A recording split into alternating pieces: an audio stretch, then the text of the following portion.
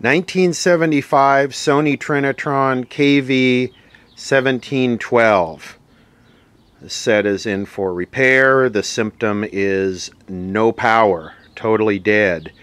So the first thing we're going to do is we're going to pop it open and we're going to check the bolt that holds the flyback together. I've been working on a lot of these lately, and it seems like the bolt that holds the flyback together breaks and the core comes apart and fries the horizontal deflection output and regulator and a whole bunch of stuff.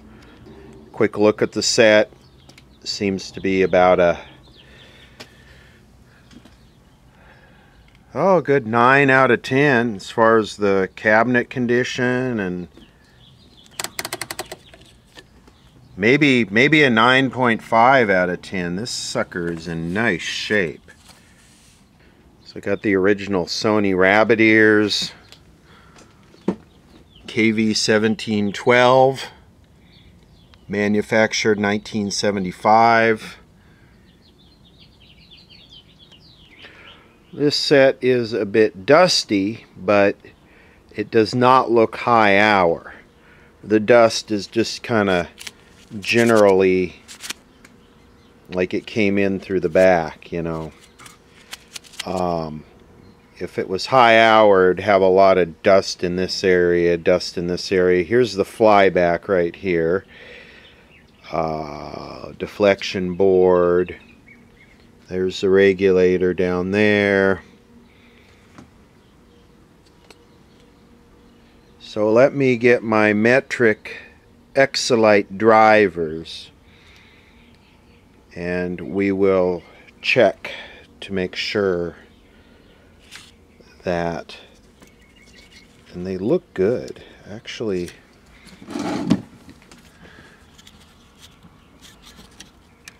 I don't think this is a problem. And yeah, that spacing there in the flyback, that has been a big point of topic of discussion, because if that spacing is not right, then the tuning of the flyback's not right. And this is something I'm learning about, because you really don't deal with physically broken flybacks in other sets. So this is a new to me. But yeah, this one looks good.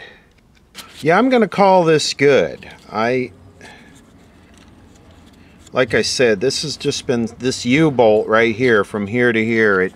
It wraps around and holds the core together.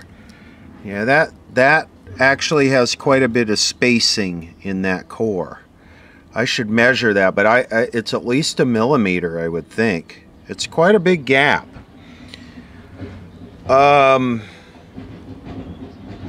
We got 2 fuses here. Let's check these. Let's see. That one does not look like it's closed. That one looks open. And let's see, where is the other one here? The other one is from here to here. That one is closed. So it looks like this one's blown, 4 amp. That's the main. Interesting how it's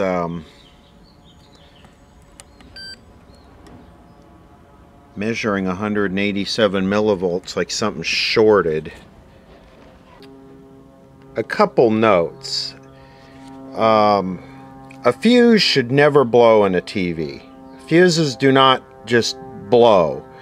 They're oversized to the point that something else is cremated by the time they go bad.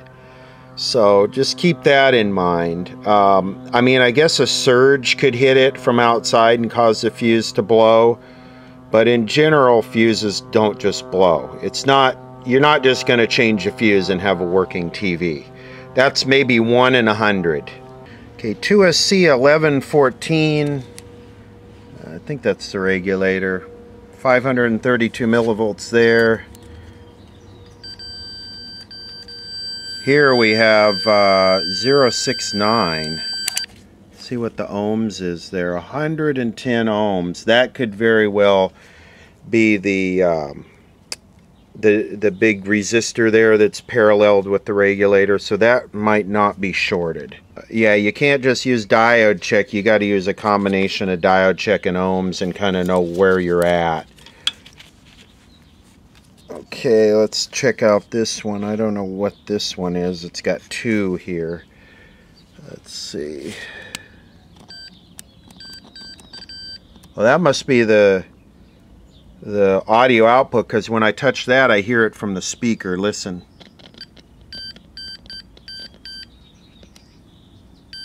So that must be the audio output. This must be the audio output, and that's the regulator. Okay. Let's check the bridge rectifier, which must be these four diodes here. They're under these little I don't know, shields, I guess. Okay, none of those are checking shorted. Checking shorted. They're all measuring about 500 millivolts, which is what they should do on diode check. Remember, diode check applies about 3 volts and then measures the drop. So I'm not seeing anything shorted here. The filter, possibly. I don't think I've ever seen a shorted filter. I guess if it was needed to be reformed really bad, it could pop the fuse. That's a long shot, but so interesting. I put the meter on diode check across the filter, and it's pretty much sort of reading a dead short. Well, it's reading 127 ohms. That's a hell of a load on a filter. So 128 ohms across 120 volts would be about 1 amp. That would not fry a 4 amp fuse. That would probably fry the 128 ohm resistor, if that's what we're measuring. Let me check the SCR deflection thingy. Okay, I measured this with the Fluke, and it's measuring 5 ohms and 15 ohms. I'm measuring it with the capacitor wizard, which is supposed to be better, because this, like if that thing has an inductor paralleled with it, like the horizontal drive transformer, you'll measure through that. But because this is testing at 100 kilohertz, it's better. It'll go around the inductor. But man, it's still reading kind of low. I mean, 2.5 ohms. Let me check it from here. This is hard to do one-handed, but one of these days I'm going to hire a camera operator. Shaky. Measure it from here to here, it's not measuring anything. And from cathode to gate, it's not measuring anything. So from anode to cathode, it's measuring 2 ohms. I just took this and checked a bunch of these electrolytics, which are notorious to be open on these things. And I'm not seeing it. They all look good. So I have a feeling this is a low hour set. And I guess I could check this one right here. 250 volt. These are the ones that like to go open. Let's see. Try and play the one-handed wonder here. And yeah, even that one's not open. That was just a real quick analysis. I'm going to pull the schematic and we'll come back to this. It's a KV1712. I should have the SAM's photo fact for this.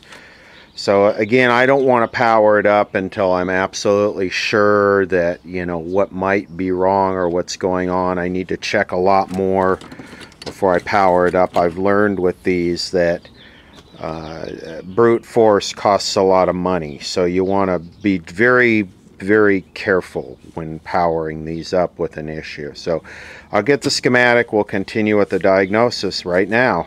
I dug the schematic out on the Sony here. And I'd like to at least get a diagnosis on this, or an initial diagnosis. Might have to diagnose these things 5 or 10 times before they actually work and don't burn up. Diagnose this before I put in a ordered a DigiKey for some other parts for another set I'm currently working on. So I was looking at the schematic, and it's interesting how this regulates. This actually regulates for the low voltage supply off the line. It regulates the ground side. You can see here's the main regulator, and basically these two resistors here are in parallel with each other, so that would be 90 ohms, and then they're in parallel with the emitter to collector. That's why it's not like a free-floating regulator. It has to have a load on it that's close to its desired, right? So the resistors basically take up 90% or 80% of the load, and then the transistor dials in the other 20%. So this is the kind of the low voltage section.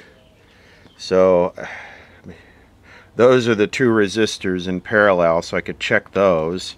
Well, it looks like both of these are open if I'm looking at this right.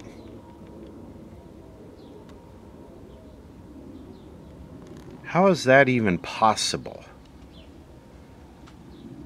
Even if you put 120 volts across those, it would only be in less than an amp each. I guess that'd be 100 watts, and they're only 40 watt resistors. Okay, let me try clipping onto a different point because those wires are corroded. 115 ohms, which, okay, I'd like to see a little bit lower than that. That's not within 10%, that's for sure. I think the first thing I'm going to do is pull this out and test it. Even if it's bad or not, then what we can do is we can sub in a load like a light bulb and use a variac and test the regulation. Well, this is interesting. This is got the Sony part number on it, but it is not an original Sony part. And the original Sony horizontal output was internally fused, and it would go open before the fuse blew. The aftermarkets were not. These are Sony parts here. That is aftermarket. It's not NTE, but it's some other aftermarket. So someone has been in here before. Well, the iron is heating up to get that thing out. I could take a second to explain what I just briefly covered here if you're not real familiar with electronics. So we got our bridge rectifier here, right? This converts AC to DC. And then we got our filter capacitor right there. The positive is coming directly off of the B plus voltage. 130 volts is coming directly off the bridge rectifier. The ground side of the bridge rectifier comes down through these resistors to ground. So there's going to be drop across these resistors, right? Depending on what the current is. Ohm's law, 900 milliamps. So there's going to be drop across these resistors, and you could do the math and figure it out. Basically, 900 milliamps across 100 ohms. The regulator is just like another resistor in here, but it's variable. That way all the power isn't flowing down through the transistor. The majority of the power is coming down, being diverted off through here, like let's say 80%. And then the other 20% is coming through here, and this is able to vary that and regulate this voltage, thereby regulating and keeping this right on 130 volts. So the resistors take the majority of the load off of the transistor. If it was a bench power supply, you couldn't do it this way.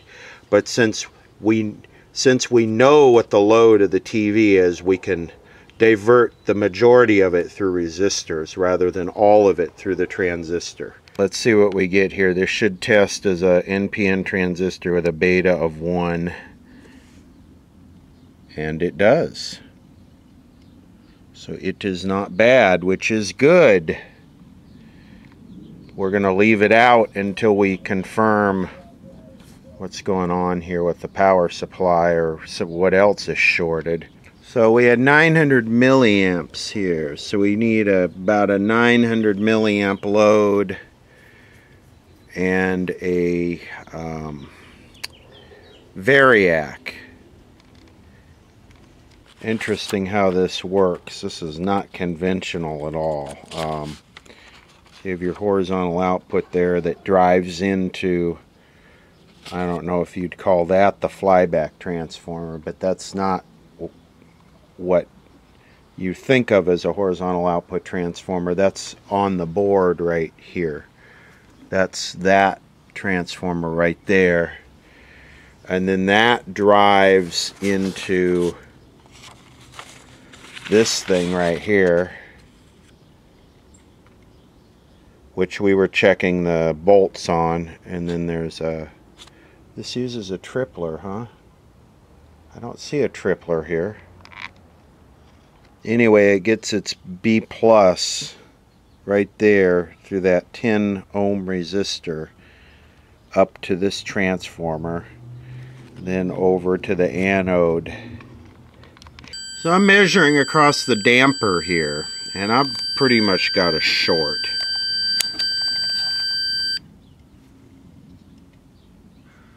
Five ohms in both directions. So what's shorted? Is it the damper that's shorted? Is it the... Well, let me look at this for a minute. We could look at it together and be friends. So this guy is removed. So measuring from here to here, I've got a short. Now this line at the bottom is not ground, is it? I don't think so. It's connected to the horizontal output transformer. I mean, I guess the diode itself could be shorted. 5 ohms, huh?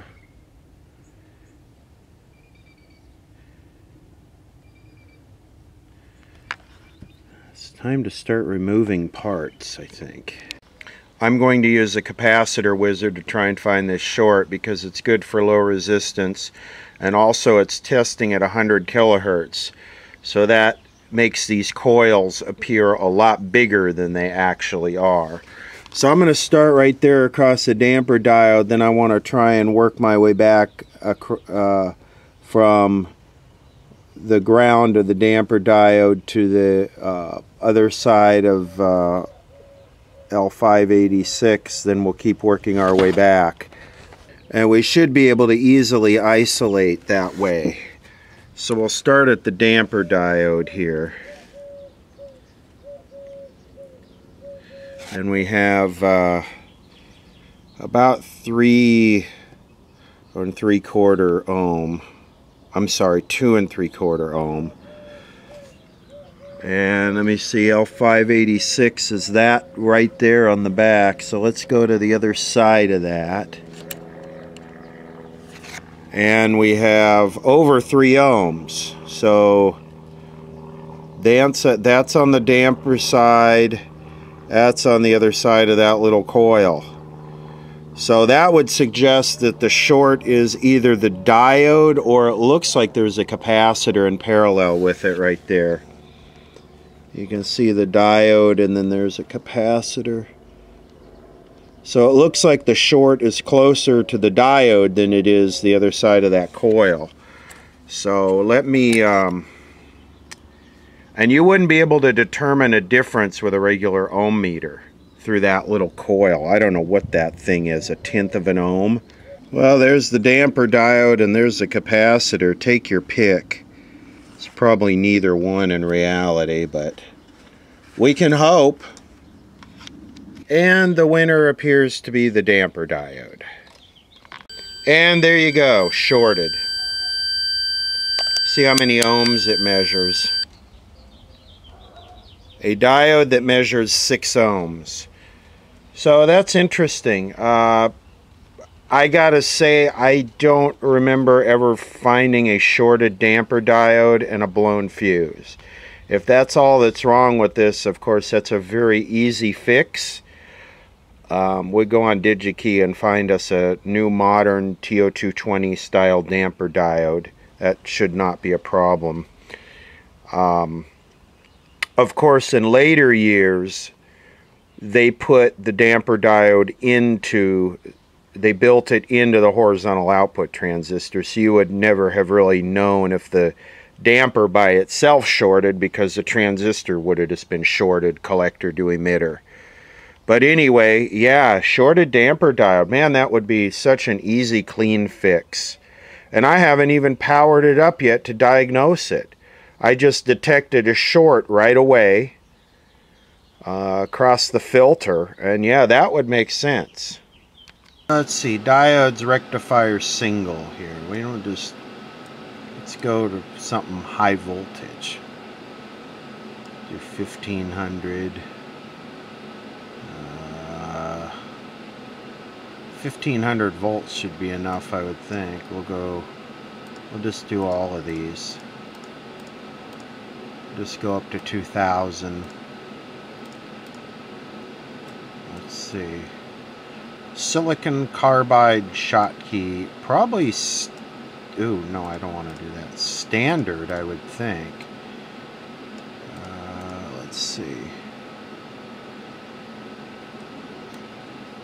Okay, let's do apply all. See what we get here. 2 amp, 1500 volt. That's probably enough, isn't it? See if we could get something bigger. Here we go. 2 amp, 1600 volt. I'm sorry, 20 amp, 1600 volt. See what the data sheet says.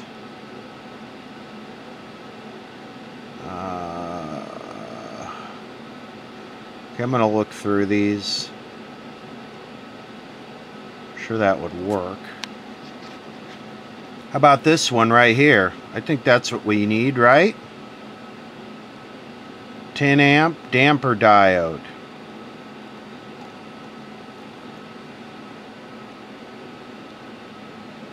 Suitable for damper diode and horizontal deflection circuits. I'm sold. Take my money. FFPF 10F150 STU, $1.65. Take my money. Okay, what we're going to do before I order the parts for the Sony Trinitron here is check to make sure the power supply is regulating. I'm going to use a light bulb as a load. I got a 60-watt bulb. I got a variac. I'm going to come down here. I got the fuse bypassed. So let's just see what happens here. I'm going to see if I can find the, there we go. Creeping up on the variac. Let's get the meter here to where we can see it.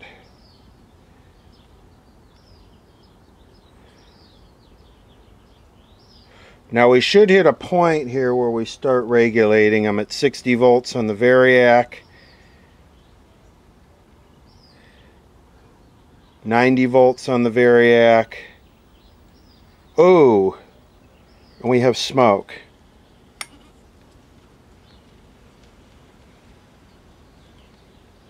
What do we have smoke from? Okay, here we go again.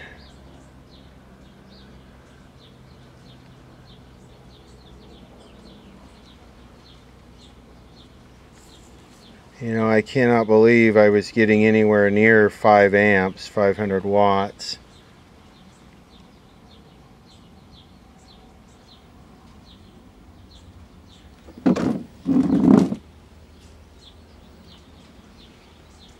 80 volts. Ooh. There we go. We're cooking with gas right there. R631. Well, that goes to the starter, which I burned it open, whatever it is, so.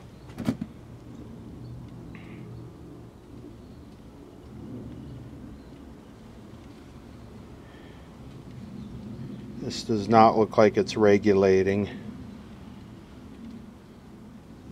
No, this is not regulating.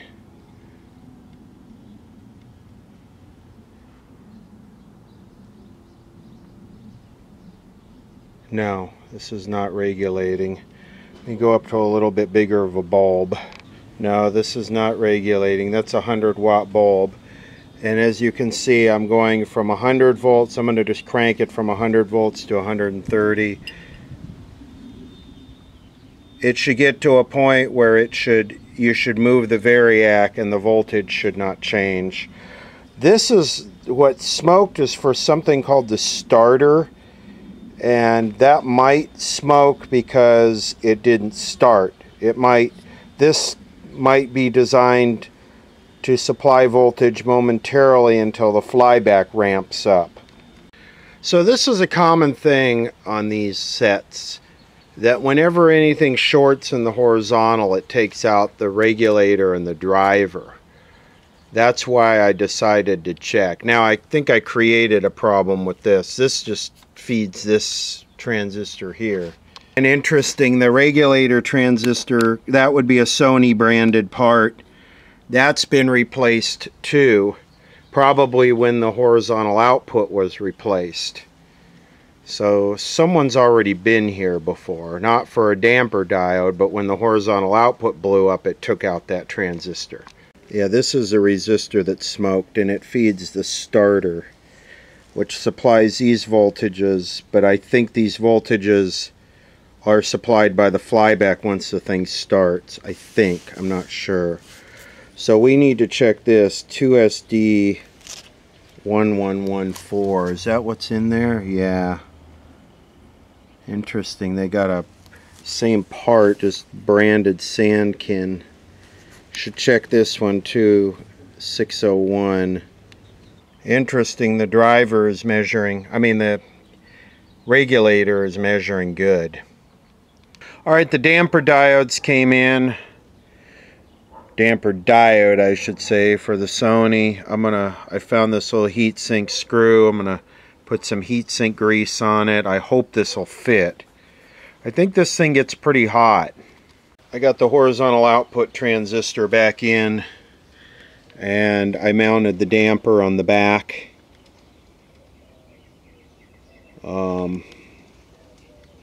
It's just easier. It's got plenty of clearance. It'll run cooler back here.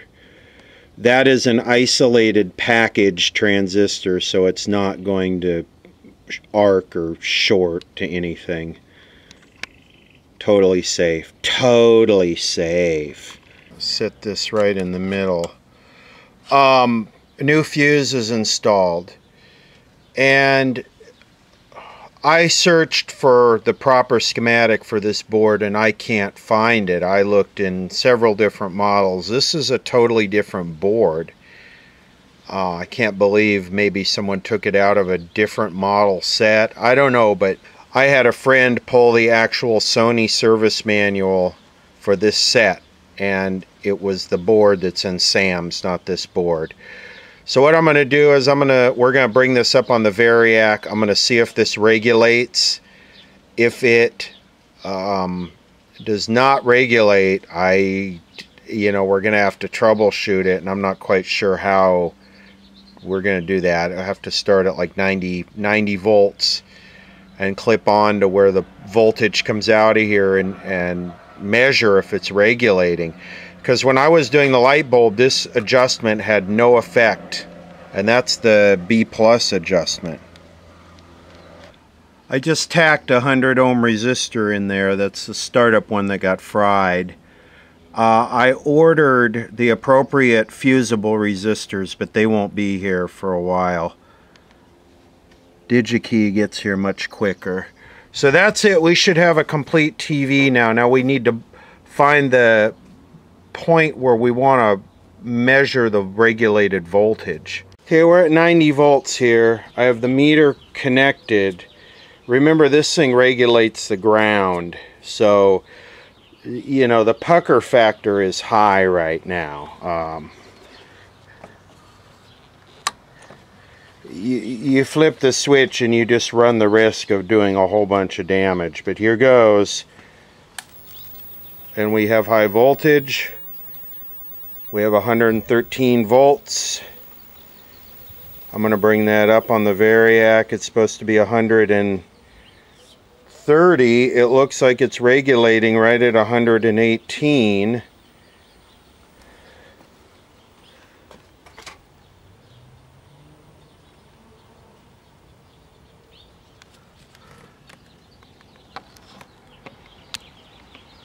Boy, is that dark.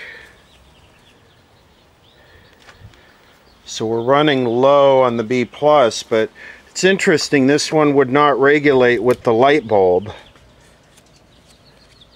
There we go. Wow, happiness is. It's a little bit pulled in here, but that's probably because of the low voltage. So let me stick my metal screwdriver in here and run the risk of destroying this whole operation if I could get it in the hole, because I'm so nervous. Okay, here we go.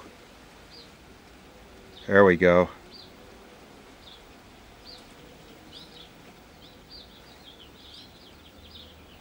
It's supposed to be 130. We'll leave it right there.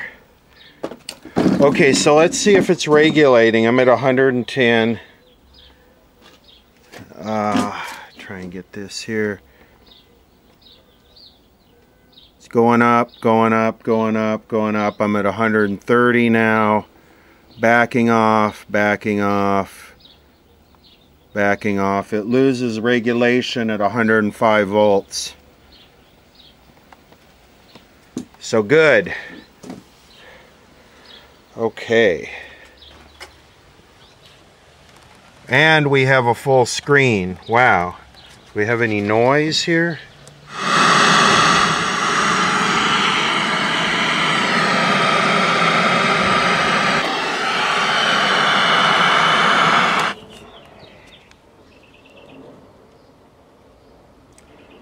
Slightly warm. Slightly warm. So yeah, there's definitely some heat there. So, you know, this is old technology right here. That's way better.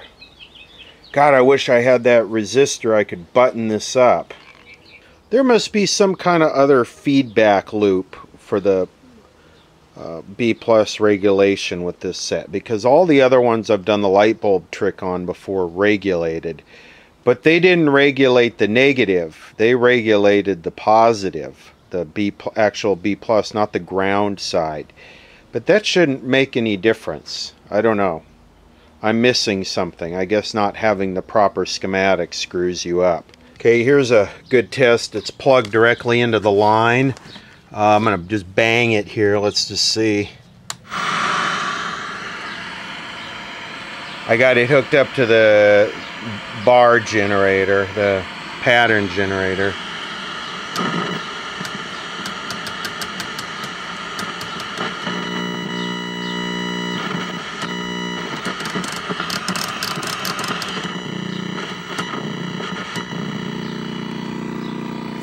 I think that's rolling.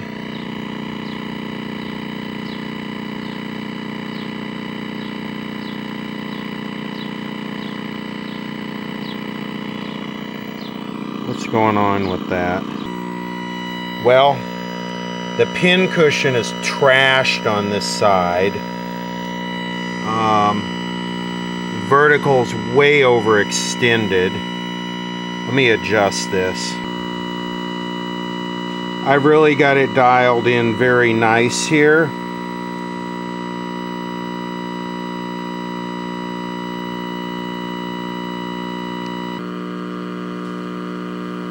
We've even got beautiful color.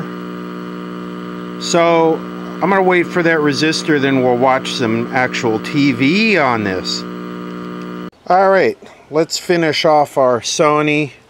Replace the 100 ohm fusible resistor I fused and put it back together and watch some Crepey Race commercials. Remember in the 90s and 2000s and forever, volumizing brushes were big. They were super big, volumizing super sexy, and brushes. It made us think, oh, my lashes. I love all the garbage made-up language they use in these stupid things, so just listen. Lid, that you couldn't do it on the bottom lashes, but we thought, just like a hair roller, bigger is better, right? Not when it comes to mascara. Look at this definition that I'm getting. I'm doing this live. I haven't done this. I have not dipped at all. It's going to give you the perfect amount of formula. But look at this applicator. Okay, I'm going to do it this way. As you can see here, that's a better shot. It's so slim, and it's actually very flexible. It's soft. So if you touch the tip of that mascara brush, the whole thing will kind of wiggle back and forth. All I'm saying is that this collection was made for our Benevets here at HSN. We want to see your volumized before and afters, because I want to volumized. You don't look younger with this. I don't know. I'm coming to your house and I'm doing it with you, because you will. I promise.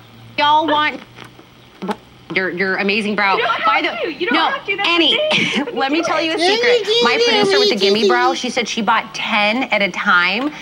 I was afraid that something would happen and she wouldn't be able to get any, so she was like hoarding her Gimme Brow out of her house. She buys 10 at a time.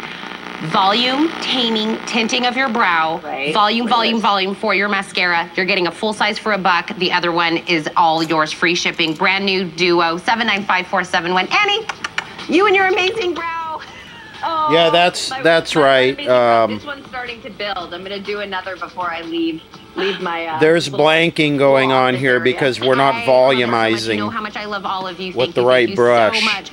Oh my gosh, okay, so... Okay, it's a lot darker out here now, so we can... Right? Caramelization that you would expect... Ooh, caramelization! On the barbecue or in a cast iron pan. But this is the magic of our ceramic surface, is that you get great non-stick results, but you also get great browning results. And oh, yes. One of the things that we've done in this set... Now, I would normally sear these... I just want to show you... I love my caramelization. 17. Yeah, many. I am super. First time. I would love for you to keep in touch with me and Kathy and tell us what you think about it. I'm the official Helen Keaty on Instagram and Helen Keaty HSN on Facebook. Also, you can talk to Kathy. Facebook. Wonder if she uses a cat box. So many women. And by the way, you asked for a bigger jar. We heard you. Yes, I need my litter box. I wanna be at least almost close to. At no additional charge. Give CarShield a call today before it's too late. Remember, CarShield cars go farther. Protect yourself now against expensive auto repair bills. Call 800-969-0267. Smile Direct Club. You pop them in, you go to bed, and they... Has that beautiful Sony picture. Nope. Name what copyright does to your channel.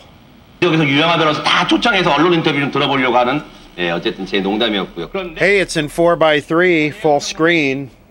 윤석열 당선인이 지금 했던 말 중에 언론들이 가장 주목하고 또 지금 민주당에서 I agree. Ya en sus últimos días, en sus últimos llevará al cielo, que es mucho mejor. These are all in 4:3, but they look stretched. Ahora, al venir a los pies del Señor Jesucristo, usted salva. Pero allí, ¿salvación de qué es? Ven, hijo mío, y bésame. That looks copyright flavored. Todo lo puedes hacer, Señor. Téngame paciencia ahorita porque tenemos mucho la troca llena, ¿no? Como ladrón en la noche. Día del Señor. Amen. We're asking God to remember. That's undermodulated. It's undermodulated. estuvo practicando malos hábitos de vida por lo menos 8 a 10 años. KY.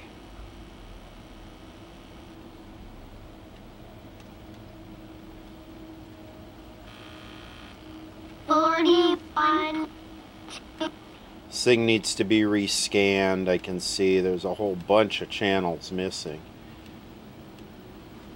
Wait a second. How did it go from like channel 20 something to channel 4? Quiero pedir oración porque tengo...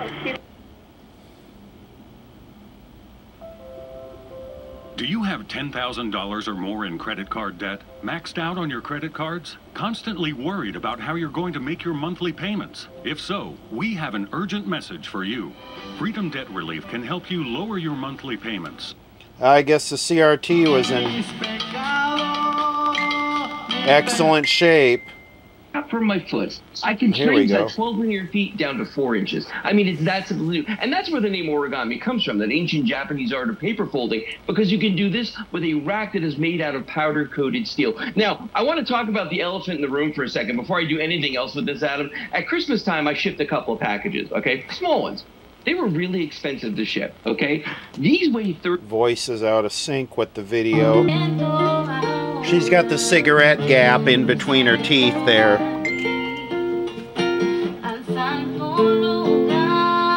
Look at the beautiful green. Anyway, I think we can call this... boy,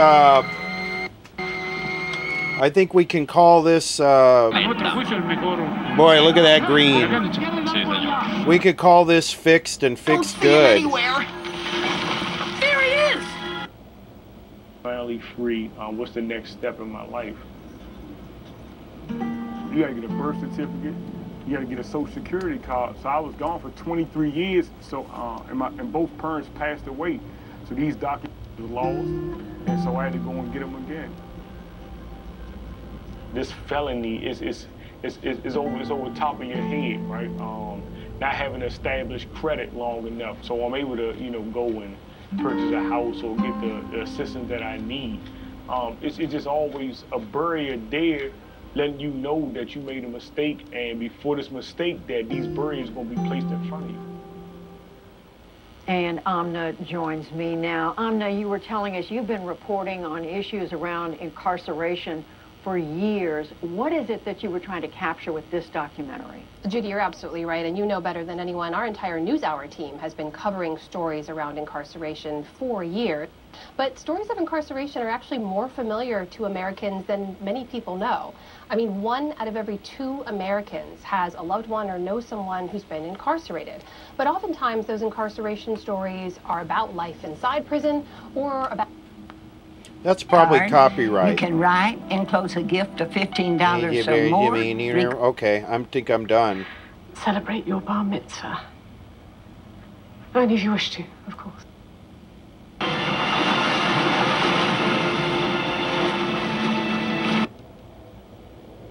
No, if it is not, my pension will be lucky to get as far as Bournemouth.